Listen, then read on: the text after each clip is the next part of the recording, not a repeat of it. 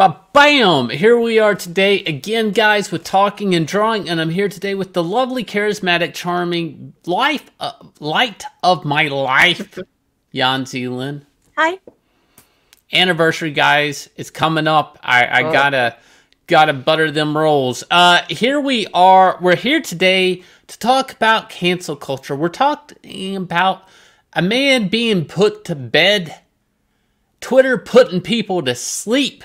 The big sleep I'm talking about, like not the sleep like a comfortable rest on a My Pillow. It's kind of like the sleep when you take your dog to the vet and it's got to be put to sleep. So before we go into this, guys, this is the day. I know it. I feel it here in my heart that you're gonna hit like, subscribe. You are gonna look down, make a commitment to this channel, make a subscribe, become a subscriber. Don't make us the subscribed. You become a subscriber, and boosh, here we go. My Pillow CEO Mike Lindell has been banned from Twitter. Not just banned, I would call this canceled. He has been.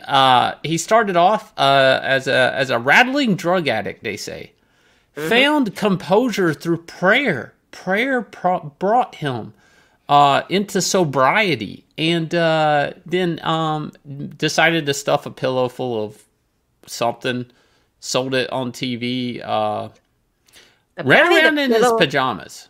Apparently this pillow is magical. I keep seeing it every time we go to like Walmart. Never actually, checked it out. Is it really magical? Well, the first time, I don't know about that, but the first time I ever saw the My Pillow was actually on CNN. On CNN, every 5 seconds during the 2016 elections, leading up to, it was My Pillow, My Pillow. I saw this guy every 5 seconds in between news of Hillary and whatnot and Trump, and it's funny that he kind of snuck his way into the 2016 elections between commercial breaks and then ended up being canceled on Twitter because I don't know why. Actually, nobody really knows why he was canceled. All we know is that his account was, Twitter spokesperson said, the account you reference has been permanently suspended due to repeated violations of our civic integrity policy, which, it's the civic integrity policy is about, I think it was mainly more because of the Capitol insurrection, whereby people who repeatedly shared election misinformation can be permanently banned. So that's what the civic integrity policy is. So if you decide to say things like, oh, this guy is not my president, the other guy is, or, I think this election is, the results are faked or something, you can be permanently banned. You know what? I, for 4 years, have saw nothing come from SJW Twitter. Twitter's been full of he's not my president. And Twitter guys have to go on a rant here. Twitter, you did not deplatform any of these people that said Trump is not my president. So now you're going to decide to ban people when they say Biden's not the president. Well, I guess maybe if you contest and say, oh, the election is, rigged and stuff, they can say, oh, you're knocking on the pillars of our democracy. Therefore, we must take you off the platform. I mean, this guy has like over 400,000 followers. They think maybe he has more clout, maybe because of that. Well, I mean, probably not just over 400,000 customers, but probably 400,000, not just subs, but customers. That's the thing. This guy, he's been selling pillows. Okay, he came off the horse, the drugs, the white drugs, brown drugs, we don't know. He found his way into that and on TV or out of it. And selling pillows. The man sold pillows. People bought them. People liked him. He's kind of became I know this is going to make me sound old, but he's kind of like the I've fallen and I can't get up clout. Like, he's got that going for him. People will know this guy from years to come, the My Pillow guy. He's world famous at this point. And he did it off I don't know, CNN TV commercials, whatever. Pillows. I don't even know if the pillows are good. It's all those home shopping network stuff, isn't it? Kind of like that. Well, yeah, but he really did, like, buy a lot of airtime on CNN, so, like, it's kind of funny. I guess he's a big Trump supporter. Okay, fine. Mm-hmm. He says, the elections, whatever. That's an opinion, guys, and it's an opinion that probably half of America has. It was a close election, guys, and a loser's always going to say, take a sports game, take anything, take any type of competition, and if your team doesn't win, you're going to blame the referee, you're going to blame this, you're going to blame that, and But you never we're blame not your here. own guy. Well, but that's the thing. You're always going to say, the ref didn't throw the flag right. The machine at the polls was wrong. Whatever. You're going to come up with something. Whether it's true or false, it doesn't really matter. He's just saying, I don't agree with the outcome. And that's kind of his constitutional right in a way. He's not into politics officially, correct? Yeah, no. So, I mean, it's not as if you can really go out there and say, you know what, I'm going to go out there and challenge the election results all by myself because, I have some kind of political power or something. He's just, I would say, at this point, a private citizen expressing an opinion. And according to this Twitter policy, this civic integrity policy thing, the more violations a person commits, the more severe the ban. 2 strikes result in a 12-hour lock, for example, while 5 or more strikes can result in what the company calls a permanent suspension. So I guess, he must have had 5 or more strikes, this My Pillow guy. Well, so Twitter's really weird about that. There's been instances before, and I'm quoting instances like years ago, where you get a notification of a strike, but they've already, like, once they attack you, like, these could be things he's tweeted before, but they're just stacked, and Twitter, maybe they caught, like, him doing this, like, say, the 15th time, and they go back and they don't actually attack him on this until the 15th time, or enact this policy. I don't want to say attack. They don't enact this policy until like his 15th time he done it. So by the time he even gets his first notifications, they already went through 3 of them and he's out. He can't even adjust his speech because they did. It's kind of like a weird type of audit of his backlog. So like he maybe never even got alerted to his first strike, is my point. He probably found out he had a strike when they shut down his account. And they said, well, you've done this multiple times. And he's like, well, nobody said anything to me. How was I to know about this? And there you go. Boom, you out of Twitter town. Out of Twitter town. And where do people go when you're out of Twitter town? They go to they call it alt-tech, alternate platforms. Everybody ran to Parler. Mm-hmm. And when people ran to Parler, they also ran out of a job, evidently. So tell us about this. So it looks like there's an account called YA Whispers, that tells people about when their agents decide to, go to the dark side, aka Parler.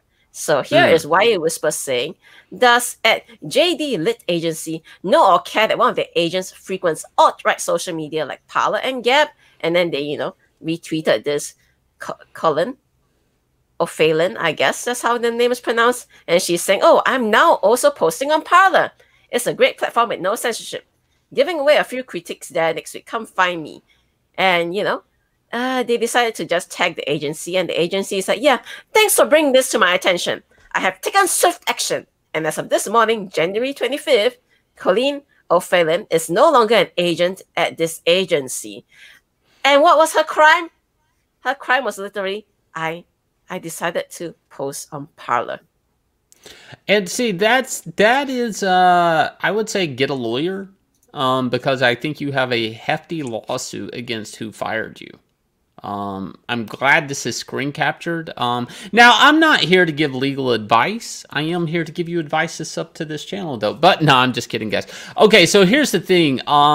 Twitter is going to they don't want people leaving. Their stocks went down when they banned Trump, and they keep going down a little bit. But Twitter's doubling down. There's a thing called Birdwatch that they brought up, and it's actually a nice way for you to work for Twitter for free by tattletelling on things that you see on Twitter. They want you to. They're giving you a Birdwatcher badge and little goggles, and there you go. I can talk about the Birdwatch thing a bit because I read about it. So Birdwatch right now is only an initiative with about 1,000 people that are doing this in the background.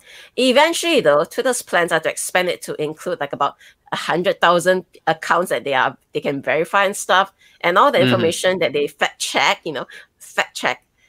will be posted on the Birdwatch website. So you know what? It's Big Brother's watching, except it's not Big Brother. It's your neighbors, your friends. Everybody's watching. What's their incentive? Scores. And here's the crazy part about the Birdwatch thing. What's their incentive? It's they're not getting money. So what are they getting? They get that a dopamine hit, the cancel culture. They get to cancel people. That's their drive. This whole Birdwatch thing is people, SJWs. It's feeding into cancel culture. There is no other initiative behind it. Is you can help take somebody off of Twitter.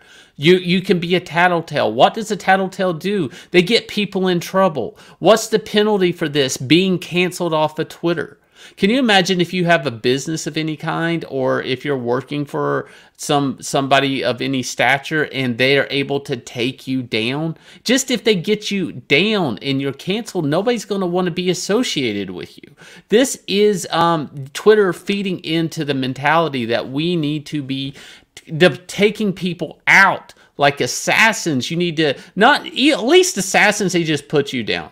You know, they say the Italian mob, they go for your family maybe. You're safe on Sundays, whatever. You don't F with these people. The bird watchers, they make you maybe lose your job. They make you then give you the option of going to Parler. And if you go to Parler, of course, what's Twitter going to say? What's the word on the street? You must be alt-right. Alt-right platform. Alt-right. That's a way to poison that well and to keep people from leaving Twitter. See, this is the thing. They're trying to double down, police. Use people for free policing. And that's the scary part. There's no payment. Twitter, you evidently can't pay people. So you're going to give everybody badges and say, you like to cancel people? Here, go mine us a lot of stuff. And it's like, dude, come on. Like, I mean, it doesn't take a genius to figure out that this is just a trolling mechanism. And then I hate to point this out, but what if bots? What if people use bots behind this? Oh, okay. Can you imagine they all just flood and report one guy, and then that guy will lose his account because he's spreading misinformation. Now, I just want to go back on the Mike Lindell thing just a little bit more, you see. I think, though, the issue here is that they canceled a private citizen for expressing reservations about the election results. This is what it boils down to. Now, call me, maybe I'm remembering it wrong, but didn't a lot of private citizens and even politicians express reservations about the 2016 election results? Yes, they said he's not my president for 4 years of him being their president. And they all have their accounts. Everybody... Suddenly, their candidate wins in 2020, right? And then now it becomes a real issue. Like, no, you can't say my guy is not, the president because, my guy won. So we have to make sure that we protect the integrity of his presidency. If you say anything bad about it, questioning it, we have to get rid of you. You realize a little bit of hypocrisy. A little bit. Just a table salt pinch of hypocrisy is in that soup. But whatever.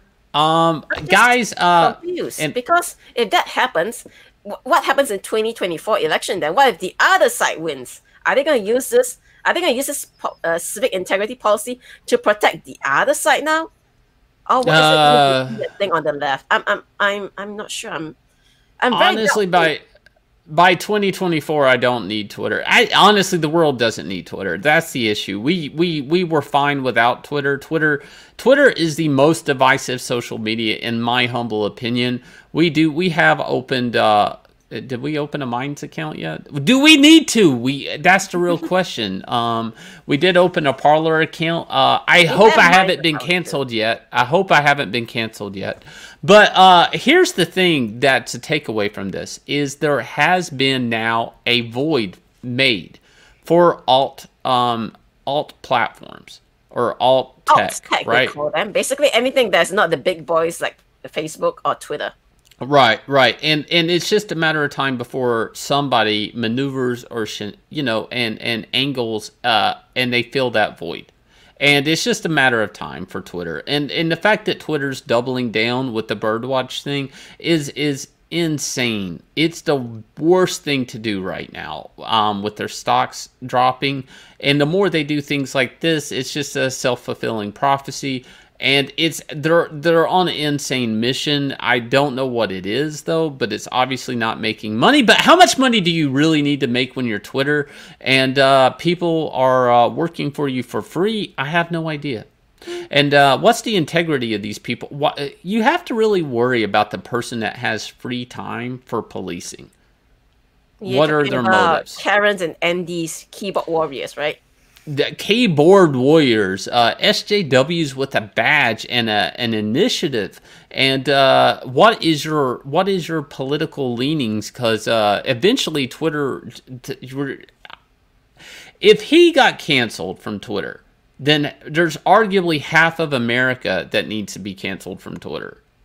Because half of America think Trump won. I mean, that's a thing. I've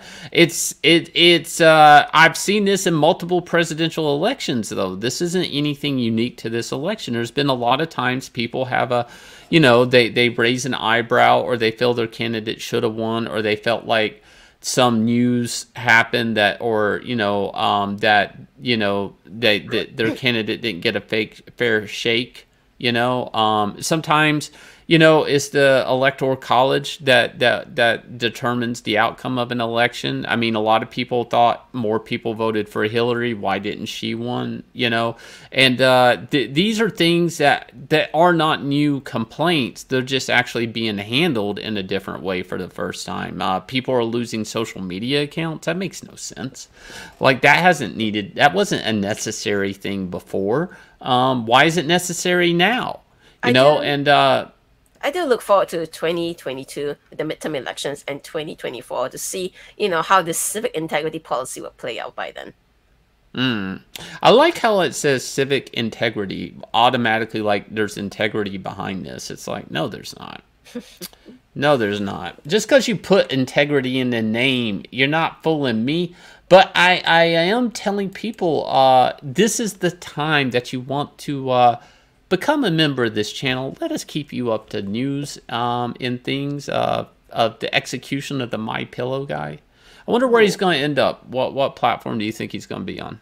Well, I mean, Parler is kind of unstable now. Maybe Minds, or maybe the whatever mysterious platform that they keep saying they're going to build eventually. So who knows? I mean, remember 10 years ago, Twitter wasn't really a thing. So it could be a total boy coming into the playing field. Right, I'm running back to MySpace. Mike Lindell, if you're listening, get on MySpace. Let's bring it back. We're bringing back MySpace. I still have my MySpace. I do miss Tom, actually. I miss Tom a lot. We will catch you guys again with another video.